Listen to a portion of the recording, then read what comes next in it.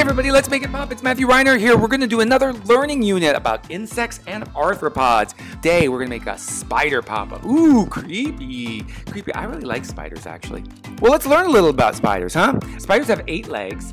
They also have fangs that inject venom, and then they have spinnerets that extrude silk so that they can make webs. There are at least 48,000 species of known spiders in the world, and I bet you there's more out there we just haven't even seen. Spiders reproduce using eggs, and female spiders can weave silk egg cases that can hold hundreds of eggs in each one. Well, let's get to making our very own pop-up spider. All right, what do we do first? Well, we have to download the templates, and there's a link down below. You can just click on the link, print out the templates for the pop-up onto cardstock. I would use a 110-pound cardstock. You can get it at any office supply store. You can use any color you want to. And you're going to see on the templates there's 2 types of lines. There's a solid black line, and there's a dotted black line. We're going to start with the dotted black line, and we're going to score those lines. And that's just using, we're going to sort of make the fold line. So we're going to take a big paper clip like this and a ruler, and we're going to rub the edge. We're going to press with the paper clip along each one of those dotted black lines, just like this. By the way, this is Kirsten. She's giving me a hand. Those are not my actual hands, but this is my actual voice. So let's press with the edge of the paper clip along the ruler there on all of those dotted black lines. And what it's going to do is it's going to make it easier for us to fold along all those lines. Next up, we're going to follow along all the solid black lines with a pair of scissors. We're going to cut them out. We're going to cut all those pieces. Make sure to pick some scissors that you're comfortable with. And as you're cutting along some of these edges, sometimes it's more helpful to keep your scissors in one place and move the paper. Now, once you've got all the pieces cut out, let's pre-fold all the pop-up pieces here. So let's start with this one. I'm just going to pre-fold this little tab here. And then these tabs here, we're going to actually fold the main tab, and then we're going to press the other one on the inside like that. We're going to do that for both sides. See that?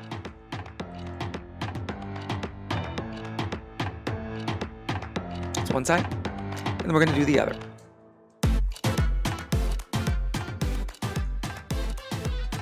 Just like that.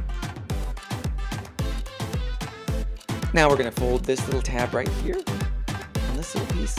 And this on its opposite piece, we're going to fold that little tab just like that.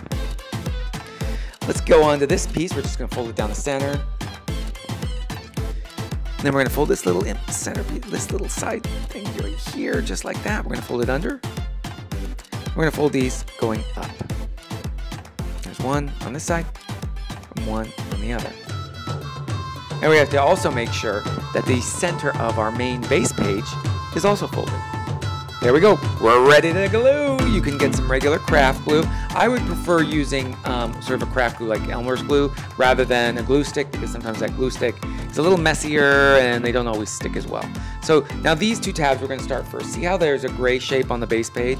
We're going to follow exactly on those tabs. We're going to put some glue in that little area there. See, it fits the exact shape of the tabs on both sides, left and right. Glue in there. Don't overdo it with the glue. Don't get glue. Don't make a big puddle of glue. Just take your time. And we're going to glue this one right in place, just like that. You're going to see the center of this large piece lines up with the center of the base page. See how that works? Nice. So we got both of those strange shaped tabs glued down. Now you're going to make sure that the center of those tabs doesn't stick down to the page. See that center, those center gray areas? We don't want those sitting down to the base page. And it's okay if you don't have it lined up perfectly. You can always pull up the tab before it's finished drying and get it in the right direction and then put it right back. See, that's how it's supposed to be glued on. Just like that. Don't rush this thing either. If you want to let it sit for a second while it dries, do that, or press it down with your fingers. Do that too. I always want to rush to get these pop-ups done, but because I'm so excited to see it work, but sometimes we have to be a little patient. All right, next up. Let's glue this piece on. See these 2 gray tabs? See this gray area right here? They fit right in place. Look at that. I always try to make the tabs when we're making these pop-ups. I always try to make them so that they fit in exactly that shape so you don't get confused. So let's glue those 2 tabs. We're going to put glue on the tabs right here, or you could put them on those gray glue areas on the base page if you like. Put it on the other side and just glue it into place just like that. Make sure that the left and right tabs, the edges, don't go over the center of the base page.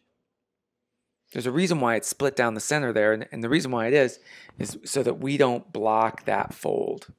Never fold a fold over, or never glue a fold over a fold. All right, now let's glue these top legs on. So let's put some glue just in this little gray area here on the top, and see how that shape kind of fits right there.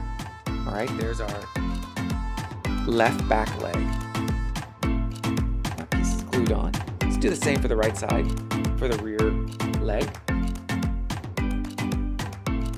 Now let's glue these legs. Now this is several legs at once, right? This is like 3 or 4 legs on this one piece. So we're gonna glue it. See how that little shape, see how that little tab there fits right there?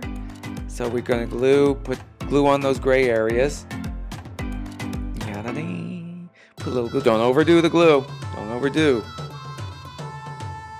We're gonna put it in this little tab area here on the base page, on the left side. And then, see, watch, look, that piece fits exactly on there where that gray area is. And let's line up this tab to lay over that gray area. And you can pull it up if you didn't get it quite right. There we go, that lines all up. Make sure it's glued on there flat. All right, so these 2 little tabs, there's one on the abdomen up at the top, and on the bottom there's one where the face is, all right? So we're gonna put some glue on these little tabs. This is gonna just make our spider face a little bit more dimensional. So we're gonna glue it together. We're gonna kind of pinch it together, see, at the front.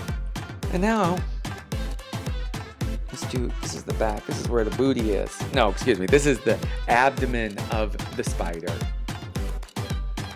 It's just funny when you say booty. We're gonna glue that little tab there. And now we've built our pop-up. So there's the head, there's the body. Now there's some artwork on the base page. You can add the extra legs. You can put the legs on those other 2 leg areas there for your spider. So remember, there's gotta be 8 legs, right? So some can be drawn on the base page too. And there it is, our very own pop-up spider. This was a really cool learning unit. I had a lot of fun. I love spiders. I know they're kind of creepy, but we need spiders. They can be such beautiful creatures. So be sure to respect them out there in the world. Hey, if you like this video, be sure to hit like and subscribe. And if you want to see more, let me know on my social media, whether it's my Instagram or my Facebook page, Pop-Up Books by Matthew Reinhart, or my new TikTok. Yeah, I'm doing the TikTok. So, hey, I'll see you next time. This is Matthew Reinhart. Remember to make it pop. Bye-bye.